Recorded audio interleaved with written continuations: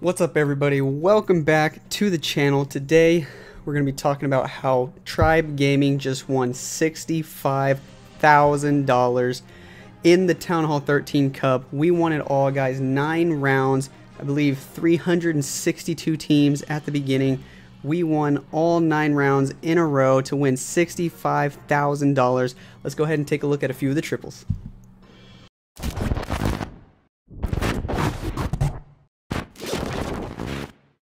Alright guys, so here it is. This was the last war in the Town Hall 13 Cup. This was the grand finals, Tribe Gaming versus Team Vatang. We were able to get the victory 12-12. Look at how close this was on percent, 90.8 to 89.4. I mean, just 1.4% difference. As close as you can get in this war. On defense, well, let's show the war events. Right at the end of war, guys, I mean, look at this. I got the 99% defense and I got the triple right at the end of the war that gave us the victory.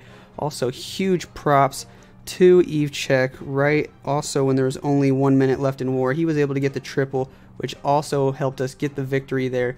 So in this last war, him and I were the two to get the triples. We're going to go ahead and take a look at both of those attacks, and then we're probably going to take a look at another war afterward. So my base here, it never got tripled. In this ESL Cup, a couple of really good defenses, and then right in the grand finals, 99%. They just barely didn't get it. So I'm going to be sharing that base with you guys probably tomorrow. So if you want to see that, definitely let me know, and I'll be able to post it. If not tomorrow, maybe the day after. Let me know what you guys think. We built a ton of bases for this event, guys. I mean, the base building, the testing has been crazy. We made at least 30 bases for this event. We didn't use all of them because, you know, we only wanted to use the best bases. So we built 30. We probably used like 15 or so for the whole tournament. Just to show you guys the war log really quickly, though, before we jump into some of the replays from that last war. Here it is right here. These are all the teams that we beat. Zombie Doom was the first one that we played. This was the round of 512 right here. Then the round of 256 and so on. 128, 64, 32, 16, 8, 4, and then the final two teams here, Tribe Gaming and Vatang, we were able to get the victory. So a few of the wars were pretty close. We actually won quite a few of them on percent. I think 3 or 4 of them were on percent. The rest were victories on stars. But let's go ahead and jump straight into the first replay here. My attack on this base. Vatang kind of a little trolly here in the last war. They ran like 2 or 3 anti 2-star bases, which kind of threw us off. You know, they got us on some of the other attacks. I think iTzu failed, although his attack was pretty close. But they kind of got us. I mean, we're not super used to hitting these anti-2s, but it's a little risky running anti-2s. But I was able to get this one right at the end of war, figured out how to beat it. Just came up with this plan where I'm going to Warden walk over here at 6 o'clock. Just drop my Warden. He's going to get a bunch of stuff. And then basically with these anti-2-star bases, all you got to do is find a way to cut off the funnel on both sides, just like I told you guys before in one of my Legends Leagues attacks videos. All you got to do is cut off the funnel on both sides and then get everything to push into the core, and from there it should be GG unless you time fail or something. So I'm going to start off with the Warden walk, and then I want to cut off the funnel right here and get all these defenses. So how am I going to do that? Just like I've been showing you guys in all my other videos lately. Blimp, Yeti bomb, blimp with Yetis inside of it. So that's going to take it out. As soon as the Warden gets this AD, I'm safe to drop the blimp. There's not much that can harm the blimp. So I drop a few loons here to try and test for Seeking Air Mines, and then I drop the blimp, and the balloons don't even get the Seeking Air Mine. Look at this. The blimp still pulls one right there. Now it's going to go and chase the blimp and get it down. But the blimp's still going to make it as far as I needed it to. I just really wanted to get that scatter shot, and anything else was extra. Well, I wanted the scatter shot in both the Expos, but it's going to end up getting the bomb tower, and it's going to get like 2 Teslas over here, which is really good value. Now, I got a little scared when my Warden started following the Yeti. I got really nervous. I thought I was going to lose my Warden, so I dropped my Queen over here, and Warden comes back. I get a partial CC pull, a few of the archers there. I drop my King to walk this way, and I'm going to drop the Royal Champ over here on this side, and her job is to get all these defenses right here and cut off the other side of the funnel, just like I keep telling you guys to do. So she's going to cut off the other side of the funnel here with her ability. I'm going to freeze this single target Inferno so it doesn't kill any of my P.E.K.K.A.s or Yetis. Everything's pushing through. I still haven't used a Rage on the main group of troops. I pop my Royal Champ ability, so she gets those defenses and cuts off the funnel, so now everything's going to push into that Town Hall. Dropping the poison over the Lava Hound for when they pop it here. The Yeti Mites and the P.E.K.K.A.s enraged basically one-shot that Town Hall, so I popped the Warden ability here. Crazy good value. My Royal Champ stayed alive after making the funnel, and she came over here and joined in with the rest of the group, so she's going to help the Queen take out those Lava Pups super quick, so really good value from her. She's going to stay alive and take out all the defenses around the edge of the base, which really helped this to not be a time fail, because it might have been a time fail if that Royal Champ had not stayed alive. The BK is going to stay alive. He's going to come out here and help the Royal Champ with cleanup over there. My P.E.K.K.A.s and Yetis and Queen are still alive with the Warden. Warden just now died. They're pushing through all the defenses on the back end here. Queen is still full health with her ability. She's doing a really awesome job here. I dropped some loons over here to try and get that Archer Tower. God, that was a bad arrow. Sorry about that.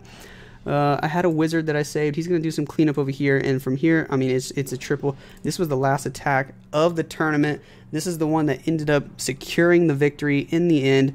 I mean, of course, it's not the only attack. We needed iTzu's attack there to also get the 12 stars, but this was the last one, so it was kind of the one that everybody was watching at the last second, and they knew when they saw this attack, Tribe Gaming got the victory. We got the $65,000, so an awesome attack there. And I don't normally do Yeti Smash, but I just knew that was the right attack for this base. Everybody else had some pretty nice plans for some of these other bases. They were a little tricky. I mean, you got to give it to Vatang. They had some, you know, they had some nice bases. They were more tricky, some of them kind of trolly. But I mean, that's kind of what you have to do in this one-hit format. Is you have to be a little trolly. If you just put up, you know, a normal, good-looking anti-3-star base, somebody like iTzu or Hex are going to be able to pick it apart and figure out exactly how to triple it in just a few minutes, because they're just so good at doing that. So the kind of trolly bases are kind of what works better actually against teams like Tribe. So, you know, props to Vatang for, you know, kind of going, you know, all out. It was a little risky what they did, but, you know, it almost paid off for them. Keeping us only at 12 stars is pretty impressive. So we're going to go ahead and take a look at this attack by iTzu here. He's, again, going to be doing another Yeti Smash. That was what was working on their bases. Because, you know, it seemed like they were building against the Queen Charge Miners or the Queen Charge Hybrid, because they probably know that that's what we like to do the most. So I think they were building against it on purpose, because we just couldn't see any good plans on their bases with the Queen Charge Miners and the Queen Charge Hybrid.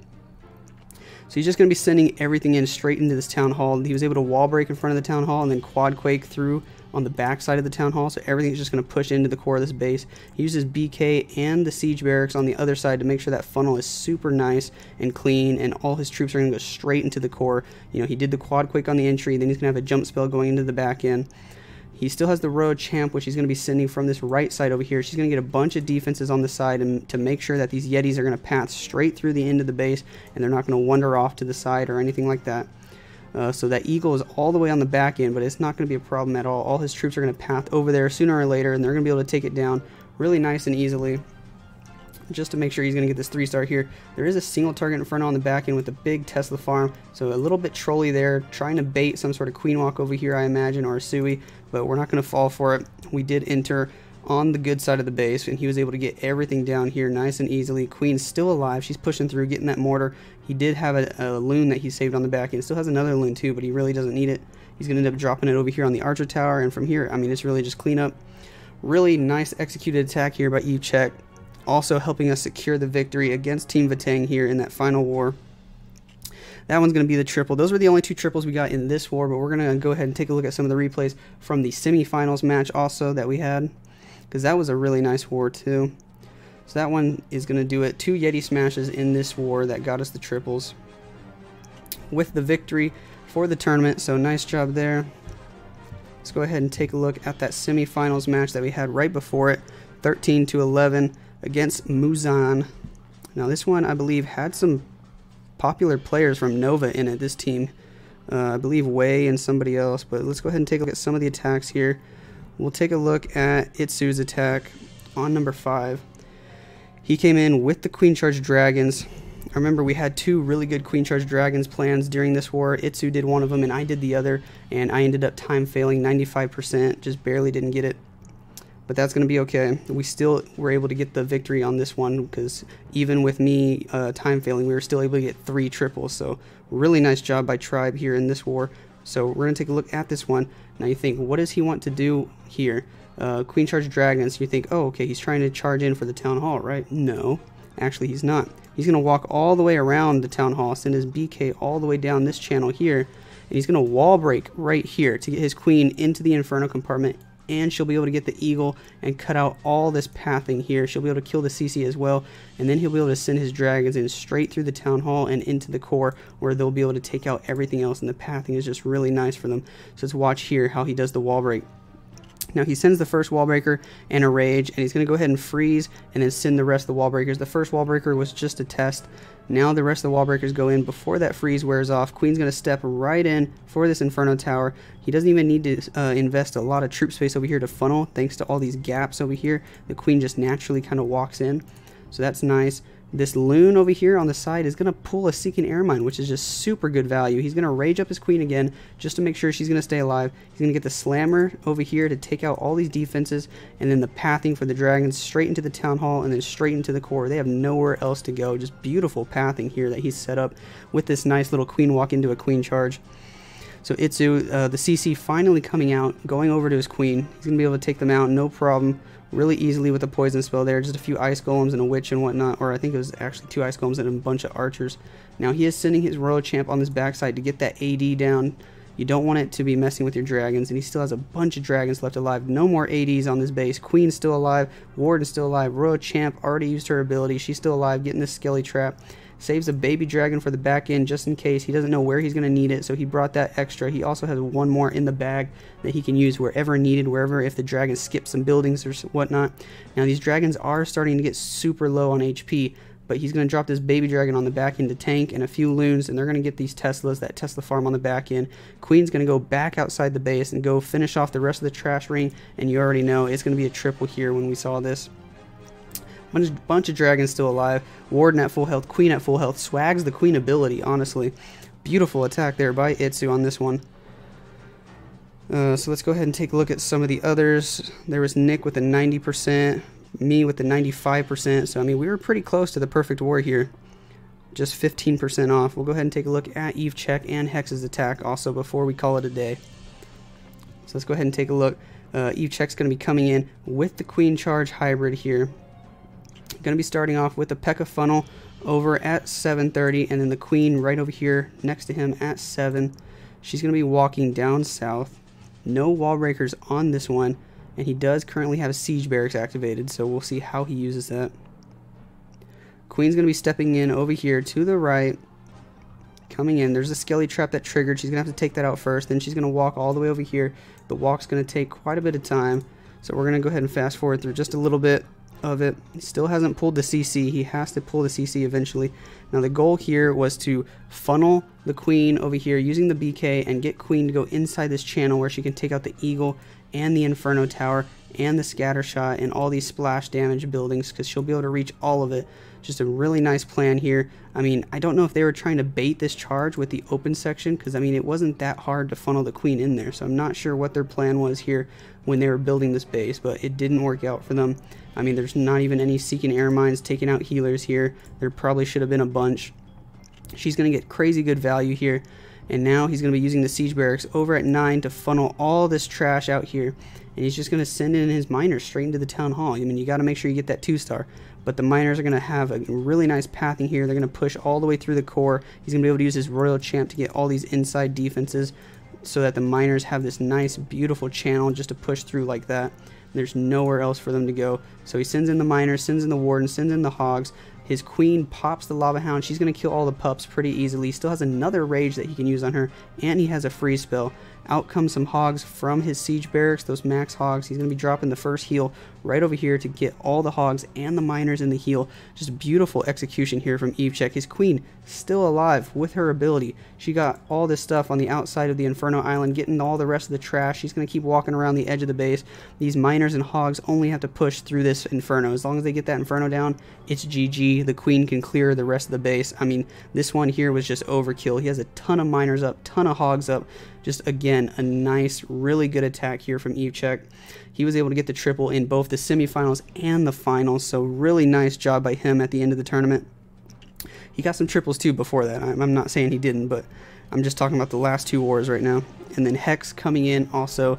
in the semifinals war, getting the triple with the Yeti Smash here with a Yeti Bomb. So now we're seeing new variations of the Yeti Smash. I mean, kind of like the first replay I showed you today, where I did do a Yeti Bomb and then into a Yeti Smash. But this one, the Yeti Bomb is going to be for the Town Hall, unlike my attack. So let's take a look here at how Hex executes it. He's going to be starting off with a Warden Walk up here at 12, just to funnel all this crap over here. It's a nice, easy, free funnel. He's going to also end up doing a Yeti Bomb for the Town Hall from this direction to set up the funnel, and he's going to drop his BK to walk this way and clear all this stuff. These buildings are going to go down from the funnel, so then the Yeti Smash has nowhere to go but straight through this channel right here, where they're going to be able to get everything and then split kind of over here in the core and just demolish the base from the inside. I mean, the healers are going to keep the Yetis up forever. So let's go ahead and take a look here how he does the Yeti Bomb. Always sending in loons in front of the blimp. You got to do that every time you're doing the Yeti Bomb, because you don't know where the SAMs are or how many they're going to be. His blimp does end up catching a SAM there and kind of goes down a little bit early, a few tiles in front of the Town Hall, but it's still going to work out here. Those Yetis are going to get the Town Hall, and they got the CC pool. Now he's going to be dropping the Quakes here, so the whole base is completely opened up. His King's going to go around this way. The CC's coming out to his main force. He already dropped the Queen and all the Yetis, saving that Royal Champ for the back end. Now he's actually going to use her over here on the left side to get these defenses to make sure that the funneling for his main group, for his main push, is just spot on. There's nowhere for them to go but straight through the core of the base like this. They have to stay in there because that's just where the only buildings they can see are, honestly. He saves a back-end P.E.K.K.A. Look at this. At first, I remember seeing this, and he was like, no, I did this on purpose. He saves a back-end P.E.K.K.A. to get these defenses and these trash buildings on the edge of the base because he wanted to make sure everything just stayed inside this channel. I think he should have used a wizard with that P.E.K.K.A. a little bit earlier. He ends up dropping him here in a little bit. He just wanted to make sure he saved those wizards for cleanup wherever needed so he doesn't time fail, because I think this one actually was really close on time. I think he tripled it with just like 2 or 3 seconds to spare. But, I mean, overall, just a beautiful plan by Hex. All the Yetis ended up dying out over here. They went into this compartment, and nothing went to this Inferno. So that is going to be the last building that they get down. And that's kind of why it was close on time, because they have to go back and get that Inferno here in a little bit. But other than that, just a really nice executed attack. Perfect plan here from Hex.